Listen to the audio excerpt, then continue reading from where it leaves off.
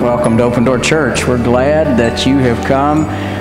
We are excited about the day and all that's taking place. I hope that you have planned to be with us early afternoon for the picnic. We'll go over there and get set up just as soon as we can after church. So if you didn't bring any food with you, go home and get it and come join us, okay?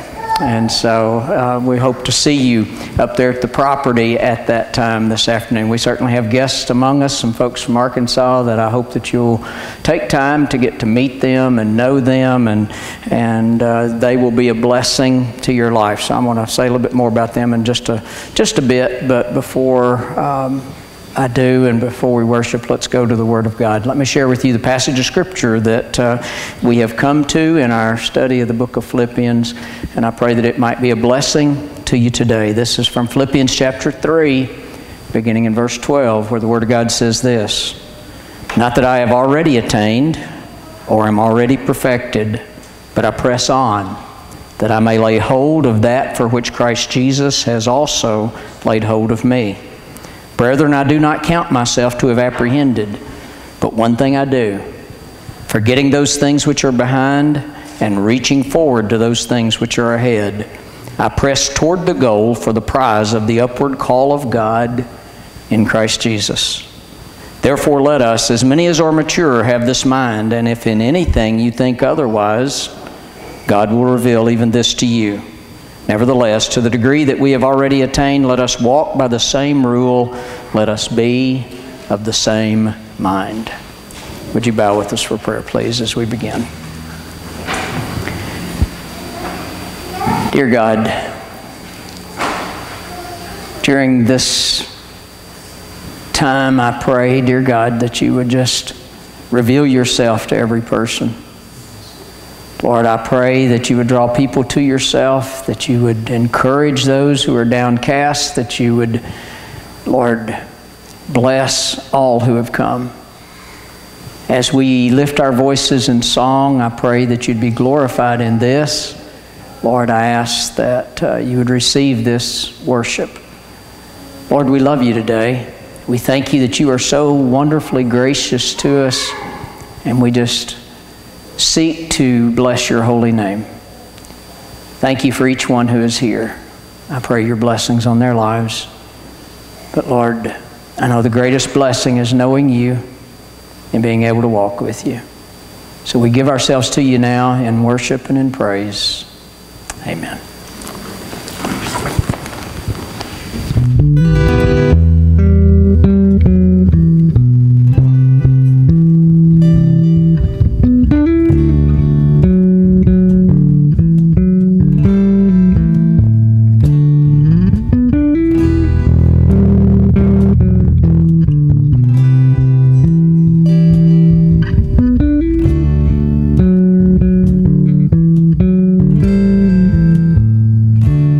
Take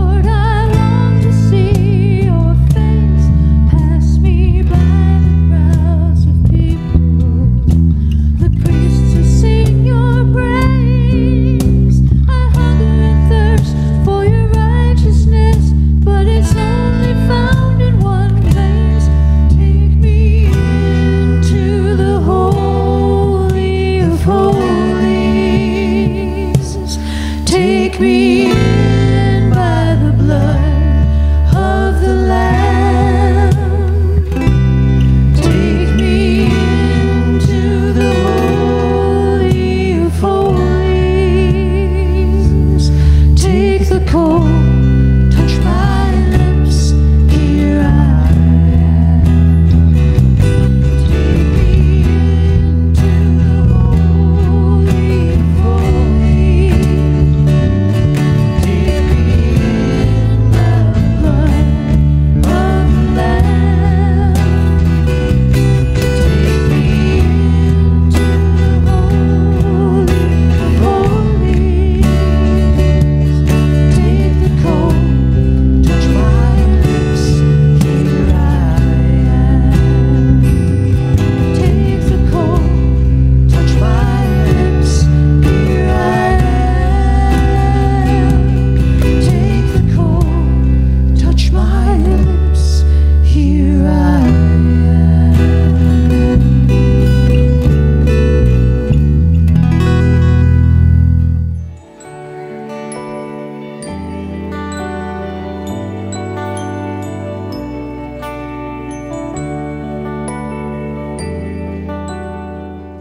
Tell you what, we have the prettiest children in all the world right here. Yes, you are. That's right. And I brought something with me. Let me get it out, see if you know what it is. What is this? Does anybody know? No. No. Anybody know what this is? No. You mean your mama doesn't have one of these? No, it doesn't. You know what this is? This is what you do when you knit something together. These are knitting needles, and you knit things together and make something. Now, what does this look like that's being made here? Can you tell? Can you tell what that is? It's what? A towel? A towel. It could be a towel. A blue towel. What else could it be?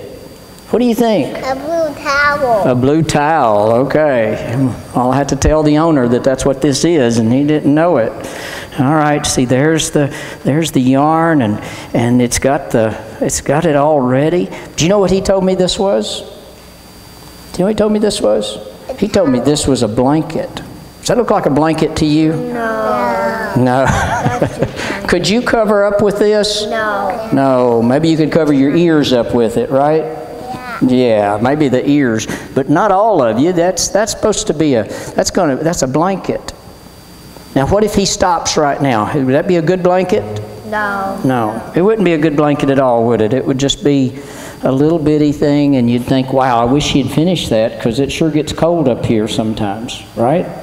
It sure gets cold, and I need a blanket. I wish he'd finished that.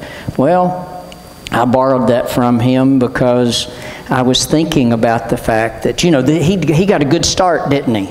Is this a good start? No. Doesn't it look pretty good? That's a good start. But you know what? Sometimes we start really well and we never finish. We never finish. And that's kind of sad, isn't it? When you start and you never finish, that's pretty bad. And there's a lot of times when we set out to do something for God that we start, we think, wow, look what I can do that God wants me to do, and then we stop and we never finish. You think that's good? To stop and never finish something you start for God? I don't think so either. It'd be like trying to cover yourself up with this on a cold winter night and say, that's the only blanket that I have, and that you say, that's not enough. That's not enough. You know, God has something special for you.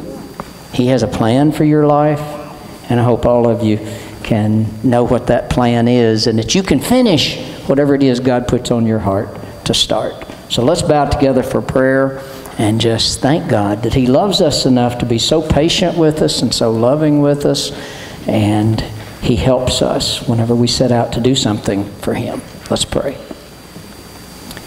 Father, I thank You for Your blessings. I thank You for each of these children.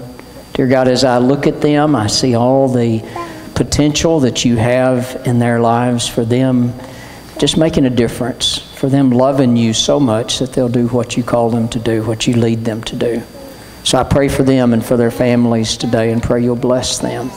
And Father, help us that the things that You put on our hearts to do, that we wouldn't be satisfied just beginning well, but that we'll want to finish what we started. Lord, we love you today and thank you for loving us. Bless the children now as they go to their class. For we pray in Jesus' name. Amen. All right, guys. You that are kindergarten and younger, y'all can go to class.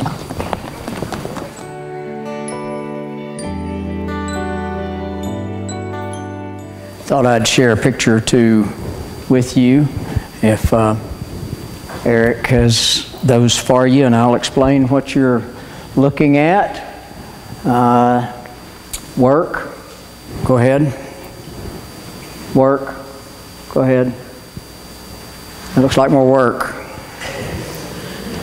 All right. There. Now what are you looking at? You know what you're looking at? Church. You're looking at our annex. You're looking at you see there, right there, just this side of those brick walls. That's our children's classrooms. You see it? Isn't that glorious?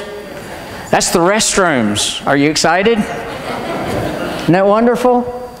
All right, just want you to see that. What else you have? All right, there is our parking lot. Great, we have a parking lot. You have cars. We need a parking lot. We have a parking lot. Go ahead. There is our sanctuary. And you notice it's already filled. Isn't that great? You thought we were going to fill it up, right? Well, it's already getting full with all types of stuff. It's just about filled. But there's our sanctuary. Who said we didn't have a place to meet? All right, what else? And there, you can never guess what that is. That's our kitchen. That's our kitchen. You know, we've started well. God put something on our heart. We started well. Anybody that hasn't seen it, anybody that didn't see it in the beginning might think, wow, you guys have a lot to do. Anybody that did see it at the beginning says, wow, you guys have done a lot. A lot has taken place. And what would it be if we stopped right now? A blanket.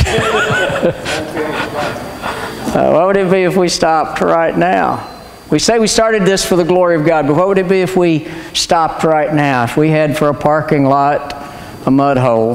If we had for a children's annex, for a classroom annex, if we just had an empty nothing. I mean, we've even taken the slab out, so it doesn't even have that anymore. It's just dirt. A few bricks. You want to come and get some exercise. A few blocks that may still need to be moved, but that's what you have. Looking on the inside, what do we have? If you look up, it's glorious. I mean, that ceiling is beautiful. It is beautiful. Thank God for these guys. Brother Fred, as he started it last year, cleaning and getting it ready. For Eleazar, as he finished what Fred started and has worked so diligently. Praise God for that.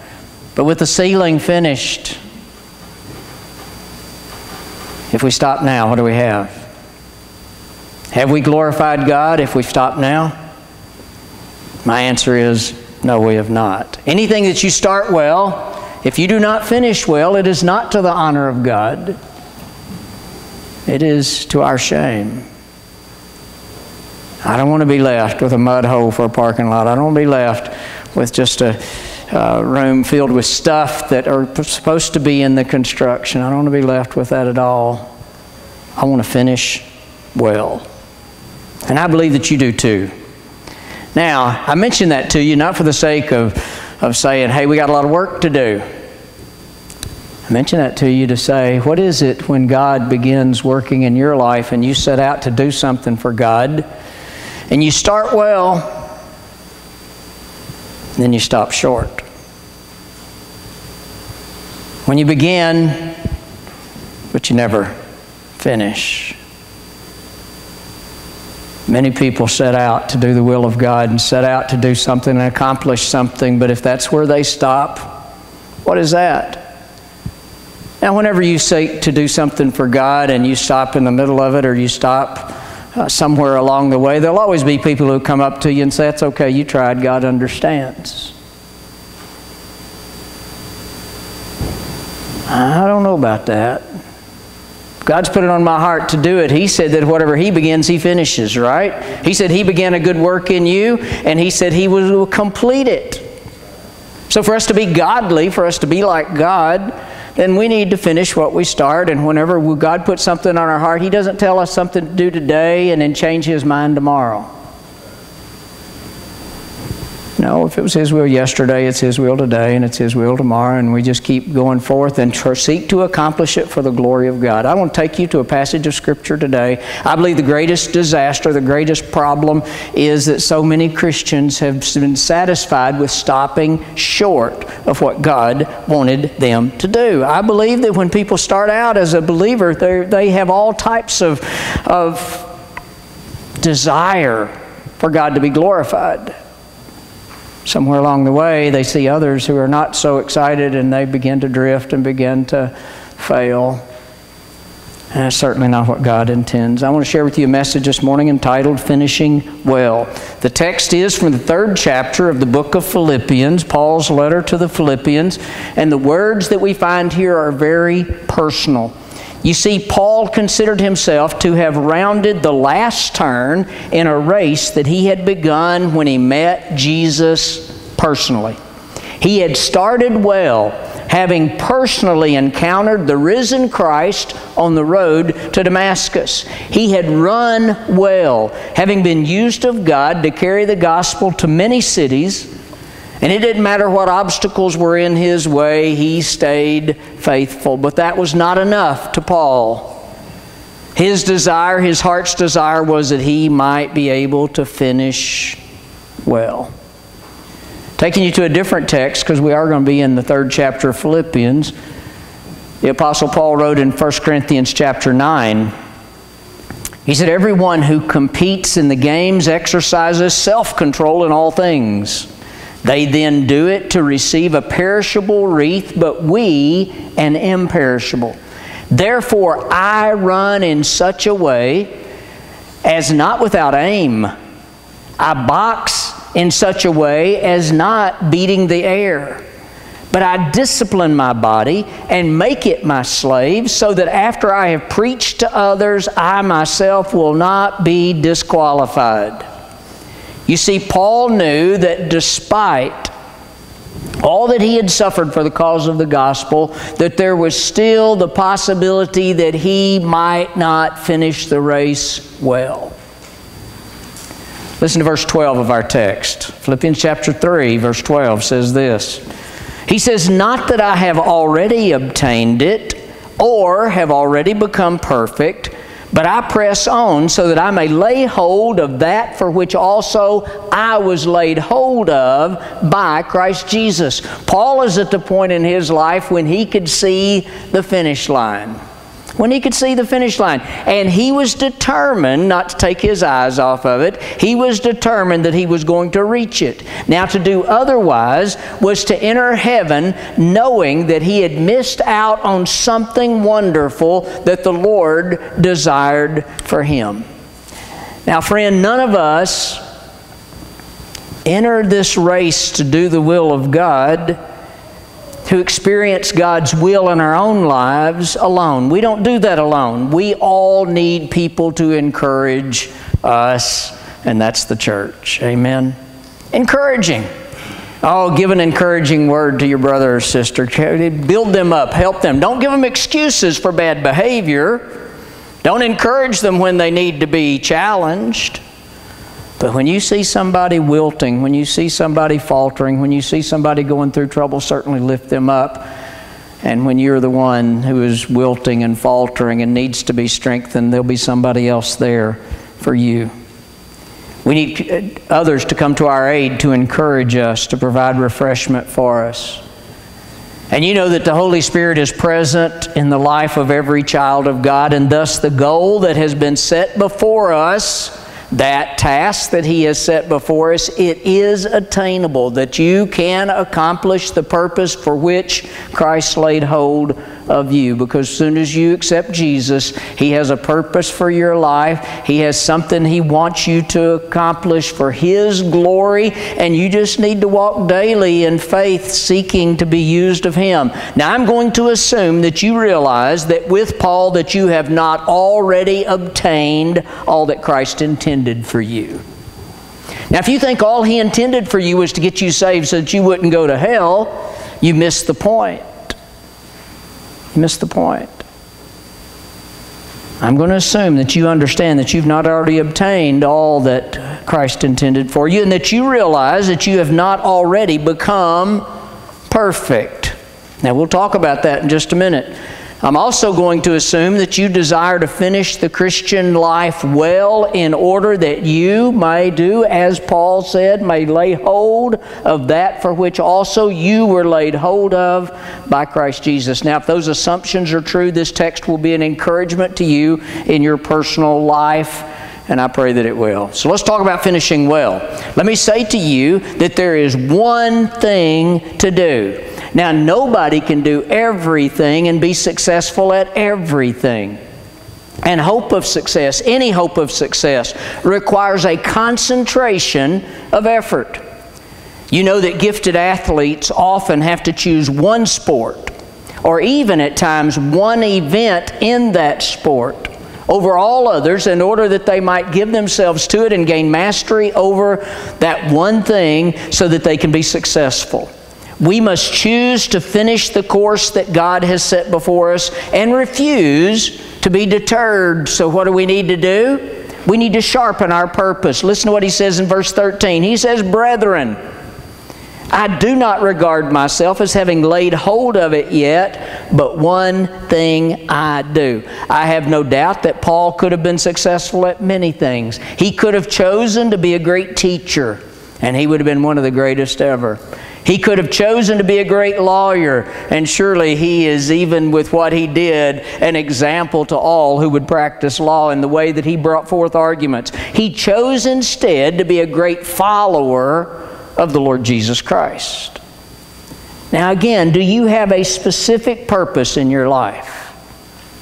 If not, my guess is that you've never yielded completely to God and to His will. You know that Paul encouraged us in Romans 12:2, saying, "Be transformed by the renewing of your mind, so that you may prove what the will of God is, which is good and acceptable and perfect." You see, he knew God's will. And he knew that there's not three levels of God's will, where one is good and one's acceptable and one is perfect. No, the will of God is good and acceptable and perfect. Those three in one. He knew God's will, and he eliminated all of the things in his life that were simply good and acceptable, and gave his attention to that which was good, acceptable, and perfect. And perfect. You see, that's what we should desire. You say, well, maybe I haven't been everything I ought to be, but maybe God is pleased with me. Maybe it's enough. Well, I don't like that attitude. Maybe it's enough. If I were coaching a baseball team, it wouldn't be enough for me just to say, well, I did okay. For the guys on the team or the girls on the team to say, I did okay. I put forth some effort. I did well enough to stay in the starting lineup, and that was good enough for me. No, I'd want people saying, I want to be the best that I can at what I'm supposed to be doing. And I believe that God deserves what? Our best. Our best.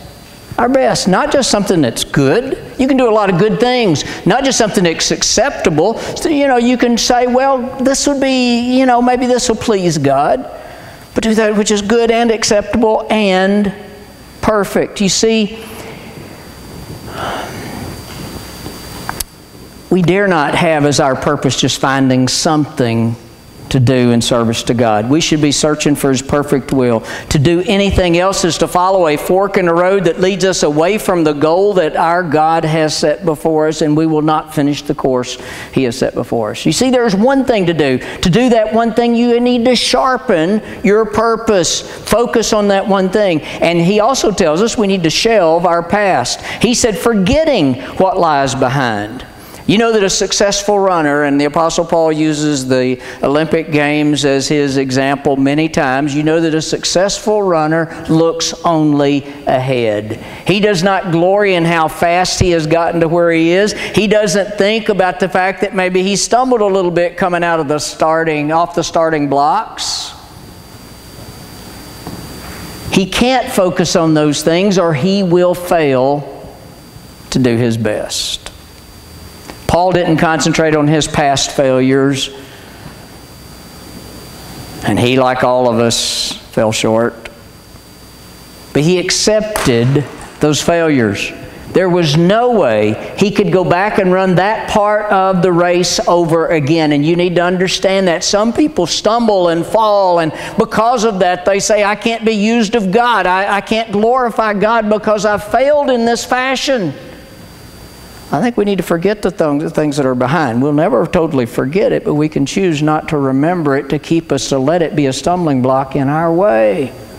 Whatever's taking place in your life, that's not the important thing. It's what can take place in your life. And even those things in which we stumble, we can, as we yield that to God, He can use that to minister to other people. No, he confessed his failures and they were forgiven by the Lord, and since God didn't remember them against him, he chose to do the same. You see, Paul didn't concentrate on those past failures. He didn't concentrate on his past successes either. He rejoiced in those, but he looked only to them as that would help him to run the race that was before him. Folks, one of these days we're going to have time to look back and see all that God has accomplished through us. One of these days, that day will come when days are no more. That day will come when we're standing in the presence of God. Through eternity, when He says, well done, you've been a good and faithful servant, then we can say, wow, thank you, Lord. Thank you, Lord. I did so little, but it was for you. It was for your glory. One thing to do. Sharpen that purpose. Shelve that past and stretch your possibilities. Now this is where people sometimes have trouble, because this is going to take some effort. He says, and reaching forward to what lies ahead. And reaching forward to what lies ahead. If you looked at his life, you would know he's coming toward the end of life. And he knew it. But he reached forward to what was ahead. The picture is that of a runner whose great desire is to reach the goal. Once the goal is in sight, his pace quickens. It doesn't slow. As the closer we get to the end of the race, the more that we should be accomplishing for the glory of God. The more we should accomplish. As that runner runs, it is as though his hands are reaching out toward what his eyes see. His feet pursue the vision of the eyes and the desire of the hands as quickly as they are capable of doing. Maybe the problem for so many is the lack of desire. You see, if the heart is not in it, the eyes will be focused elsewhere and the hands will hang limp in a purposeless dangle at their side, and what a pitiful sight that is. When that is true, the feet will have an uncertain path to follow. Such a picture as that should never be the picture of those whose desire is to live a life that will bring glory to Almighty God. Wouldn't it be awful if that was the picture of the Christian, of your Christian life, or this was it, you know? Wouldn't that bless everybody's heart if we just all walked around like that? You know, I did the best I could, and it's time for me just to give up and quit. You know, I've stumbled. I've had some problems, so, you know, that's terrible. Wouldn't that be awful? If you ever see me like that, just slap me on the back and say, get back to it, man. No time for that. You've got a path to follow. You've got a course to finish. There's one thing to do. I want to tell you, there's one goal to reach. Notice what he says in verse 14. He says, I press on toward the goal. We need to press onward toward the goal. Now, before he met Jesus, he had pursued those who were followers of Jesus. He pressed on in his pursuit of them, tirelessly working to punish them for daring to spread the gospel. But now, he pursued the goal that God had set before him just as tirelessly. He refused to allow his weariness to keep him from reaching the goal that the Lord had set before him.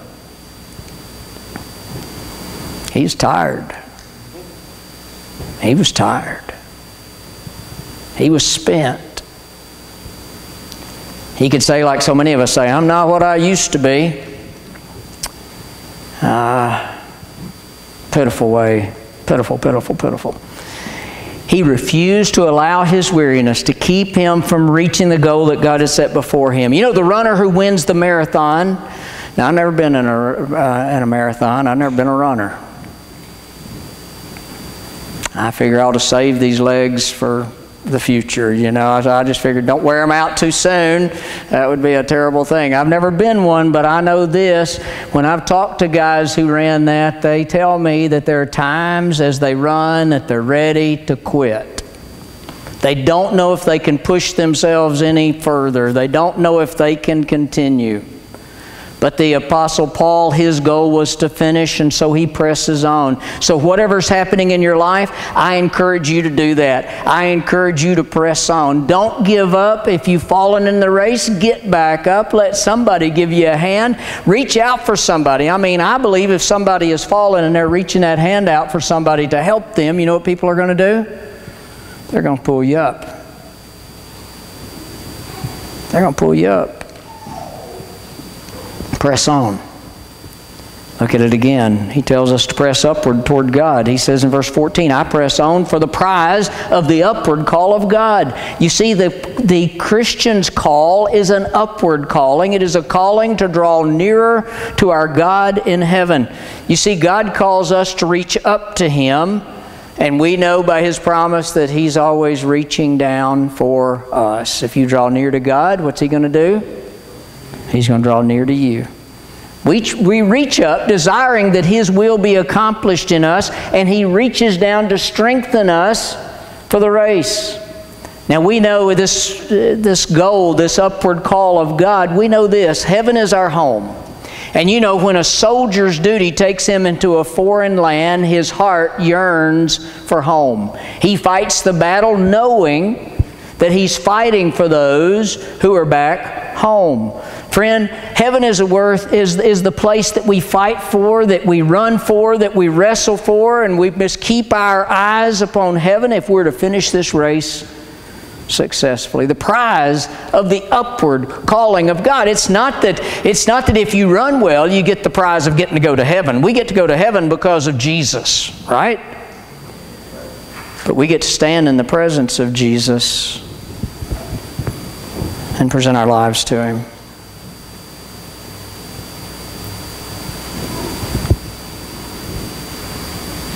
And hear Him tell us, well done. Well done. Well, if that's not your heart's desire, I don't understand it. He tells us in verse 14 to press forward in Christ. He said, I press on in Christ Jesus. Jesus said to all of His followers in Matthew 28, all authority has been given to me in heaven and on earth. And He said, go therefore. So we press forward to fulfill God's will in the authority of Christ Jesus. And we can run the race because He is the one who paid our entrance fee into the race. If people are racing and they're not even qualified to be in the race, what is that? That's nothing.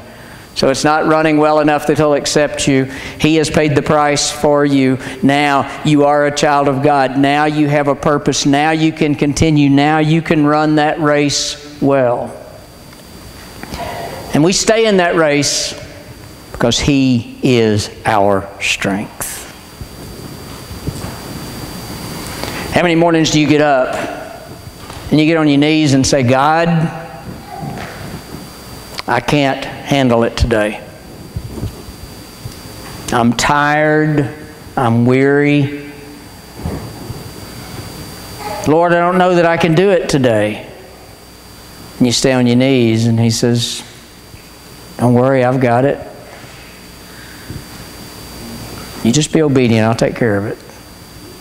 And you come to the end of the day and you say, look what God did in my life today. Look at what He did for the glory of God. Press forward in Christ Jesus, not in the flesh, but in Christ Jesus. Not trying to please others, but trying to please Christ Jesus. You are pleasing to Him if you're just being obedient to Him, whatever that means, whatever that is for you. Finishing well. You see, there is one thing to do, and there is one goal to reach. But I want you to notice also, and you need to keep this in your mind, that there is only one judge to please. Only one judge to please. We get so caught up trying to please people. I'm the third out of 4 children. That makes me, I guess that's a middle child, right? And they're the ones that's people pleasers. Is that right? Is that what they tell you? I don't know. I don't understand any of that. But I know I like people's approval. I need people's approval. No, I really don't. Maybe I need it in the flesh. But you know what I need to live for? It's not the approval of people. It's the approval of Christ. One judge to please. And notice that here that He expects a very high standard from you. You know what He expects? He expects perfection. You say, well, I'll give up right now because I'm not perfect. Notice what He says. Let us therefore, as many as are perfect, have this attitude. You see, you've already been perfected in the Lord Jesus Christ. You're already complete in Christ. You are a child of God. Now, you expect adults to act like adults, right? And God expects those who have been perfected to act like what? Those who are perfect. We've been perfected in Christ, so what does He expect of us? He expects us to act perfectly. In other words, there's never an excuse for sin. There's never an excuse for disobedience. Now, remember what Paul said in verse 12. He said, not that I have already obtained or have already become perfect. However, here he speaks to us as those who are already perfected. And so again, I say to you, he means that in Christ we've been completed, in Christ we've been perfected, and we all have that need to successfully complete the race in which we've entered. But we've not yet completed it. You've often heard it said, maybe you've heard it said, that you know God still has a purpose for you because you're still breathing. And I believe that. As long as you're drawing breath, there's a purpose for you. God has something for you to accomplish. It may be different than what He had you accomplish yesterday, but He has something for you to accomplish. In Christ we are perfected. Nothing needs to be added to what He's done for us as we came to Christ. But Christ's work in us needs to come to a point of completion. We have not yet allowed God to fully do through us what He intended us to do when He completed His work in us and made us the children of God. So yes, He expects perfection. He expects us to cooperate with Him as He finishes the work He started in us. Will we be perfect? We're only perfect in Him. I don't go through a day that I can say to Martha, yeah, didn't I do perfect? Wasn't I perfect today? She'd tell me the truth. And that would just be discouraging, so I never asked that, right? Well, we're not going to be perfect. We're not going to do everything perfectly, but my desire is to be perfectly obedient to the Lord Jesus Christ. At least when I'm walking in the Spirit, that's my desire. If I give in to the flesh, my desire changes completely. And it becomes about me and what I want to do, and I make all kind of excuses for me. So you say, I'm just like you. But I know my God deserves my very best. You know what it says in Ephesians chapter 2, verse 10? It says, for we are His workmanship, created in Christ Jesus for good works, which God prepared beforehand so that we would walk in them. In other words, what did I say? God has a purpose for your life. Now, as servants of God, we will stand before Him to give account of how we've responded in obedience to His desire for us. He's holy, perfectly holy, and He expects perfection. In other words, He expects maturity. He expects us to strive to be obedient to Him in all things. And so if there's something in my life that I know is displeasing Him, I need to do away with it, be done with it for Him, for His sake. He expects perception. Look at verse 15. It says, and if in anything, listen to Him, you have a different attitude, God's going to deal with you. Isn't that what He says? God will reveal that also to you. Some people use the alibi that they don't know the will of God for their lives. Well, let me tell you something. If you're listening to God, He'll speak to you. You don't have to wonder this morning if you have the right attitude toward the things of God. All you have to do is listen to the Holy Spirit of God as He speaks to you, and He will speak to you. Our problem usually is not that we do not know the will of God. Our problem is that we are not willing to yield ourselves to do the will of God. It's like we don't trust Him. God, if I surrender completely to You, where are You going to send me? What am I going to have to do that I don't want to do? What a terrible thing that is. What an awful thing that is. Surrender yourself completely and then watch Him open up for you what He has for you. The outside world may not see a lot of difference, but you'll see a world of difference in your attitude. You know, Jesus said in John 10:27, "My sheep hear My voice, and I know them, and they" do what? "Follow Me." Are you a sheep? Are you one of His sheep? Are you from His flock? If you're part of the flock of God, you hear His voice. Have you ever seen anybody cover their ears and say over and over again, "I can't hear You, I can't hear You, I can't hear You"?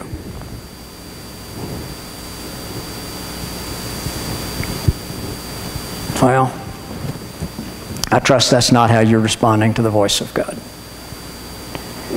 What does He expect? He expects persistence. Look at verse 16. He says, "However, let us keep living by that same standard to which we have attained. The runner in the race should never slow down and give up." The devil would like nothing more than for us to stop short of the goal, for us to leave the work incomplete, for us to not let Jesus have full control of our life day by day as we seek to get through this life. Satan would delight for those who have been running well to decide that they're going to lower their standards and begin to walk where they for once ran. How can we ever do that? Why would we ever do that? So what do we need to do? We need to run the race. And He will enable us to run that race well. Keep on. Don't stop. Why? Because there's too much at stake.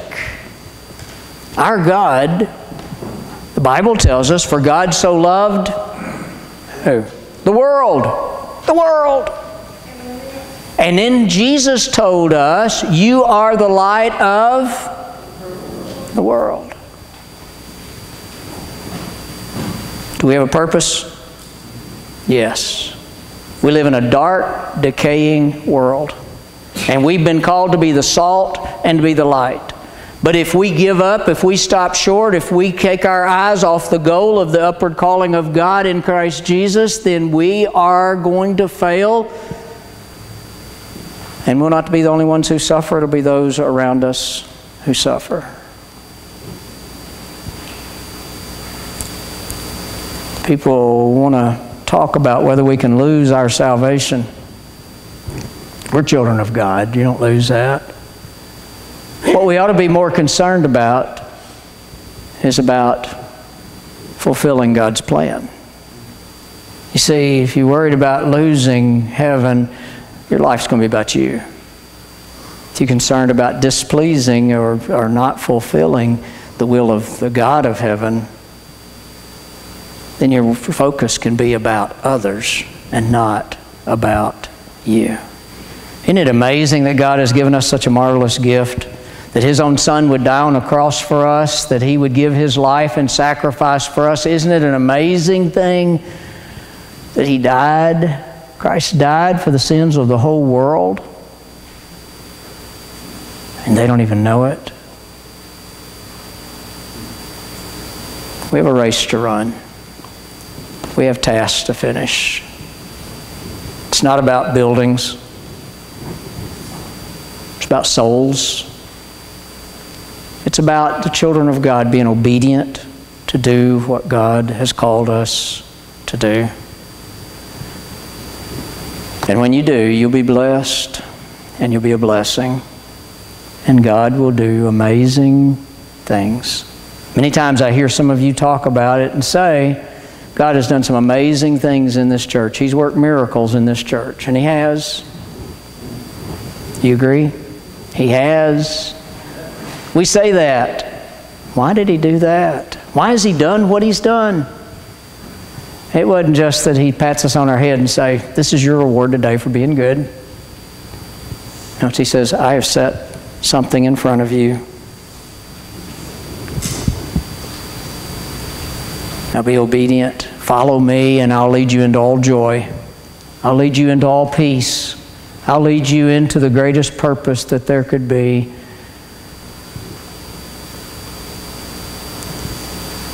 So wherever you are in your life, keep your eyes on the goal. Don't be distracted.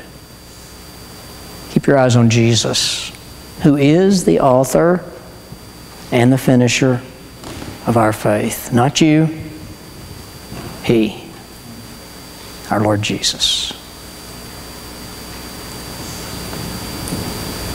What a tragedy when some great purpose is not fulfilled.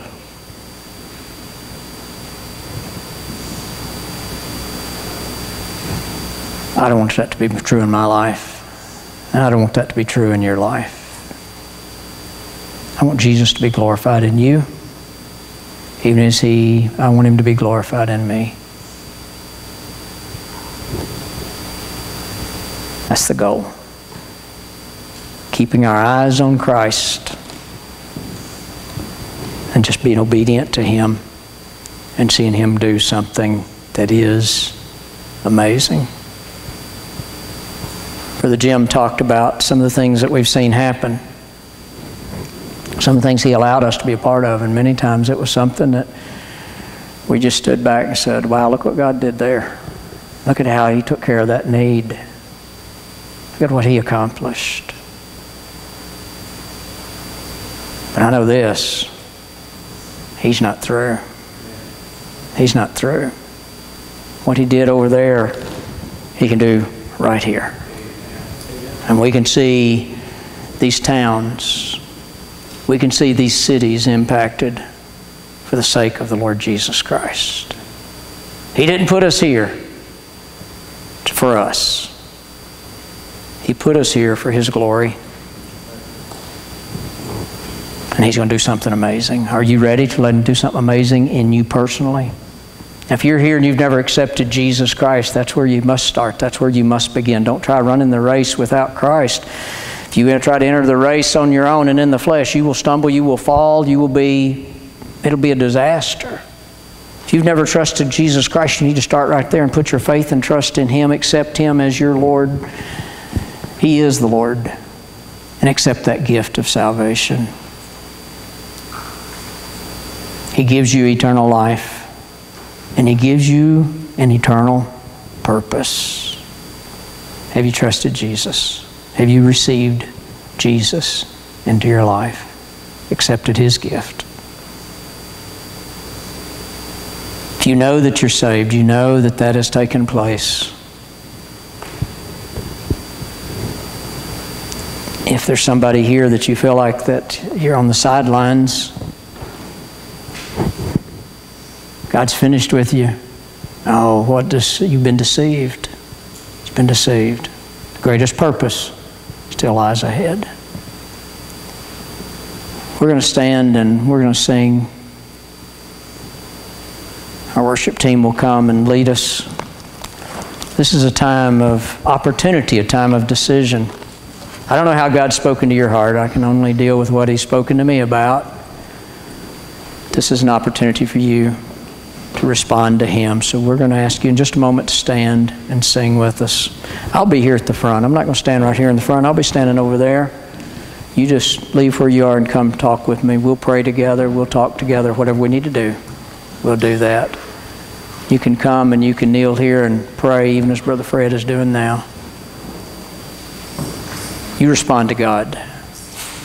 Let Him speak to your heart. Stand with us as we sing, and you do what God would have you to do.